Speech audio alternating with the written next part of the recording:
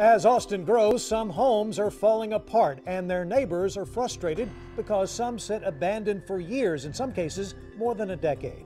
Tonight on KXAN News at 6 o'clock, we revealed in recent years there have been more than 400 abandoned homes in every corner of the city. And we have heard your health and safety concerns with those homes in your neighborhoods. Now KXAN investigator Kevin Schwaller reveals what Austin could learn from other cities. Well, all of the wood along the front of the house is rotted where you can actually see up inside of the attic. This is what Mitch Shelton passes every day on his way home. Absolutely. We love this neighborhood. We've been here 12 years. Here, one home sticks out. Complaints to Austin Code say this house has been abandoned for more than 5 years. Austin Code faced challenges. It tracked the owner, who they found got in trouble with the law and been locked up out of state. I know most kids are curious, like we were when we were growing up, about vacant houses, any kind of, vacant buildings, and I would hate to see, a child get hurt. Then, after our investigation started, Austin Code served a search warrant. Yes, there was a smell, of course, with the feces and the deceased cat. Yes, they found waste and what they think is a dead cat inside. Investigators also found water damage to the ceiling, but an Austin Code spokesperson says the home is mostly structurally sound. Our investigation found several properties abandoned for years. Some neighbors tell us they'd like to see the houses torn down rather than slowly falling apart. So we wanted to see how Austin's demolitions compared to other cities. In Dallas, a program with the National Guard called Operation Crackdown targeted more than 30 homes for demo in 1 month.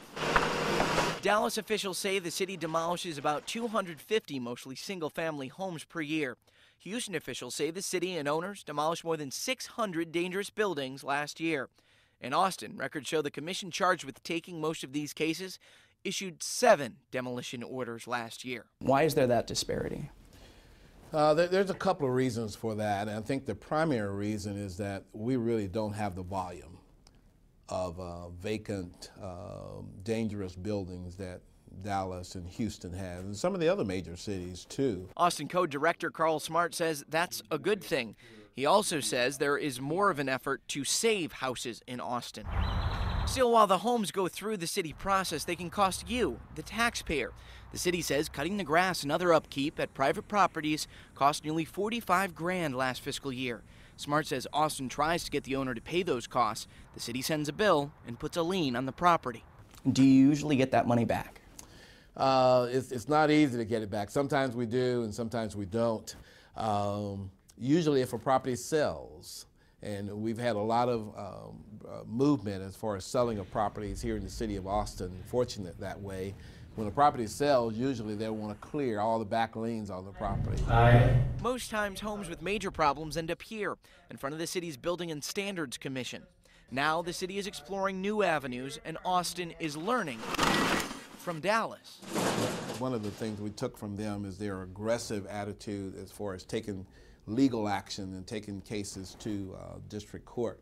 And so we've adopted a model somewhat akin to that. With that new powers, Smart says a judge can hold the homeowner in contempt of court to enforce an order.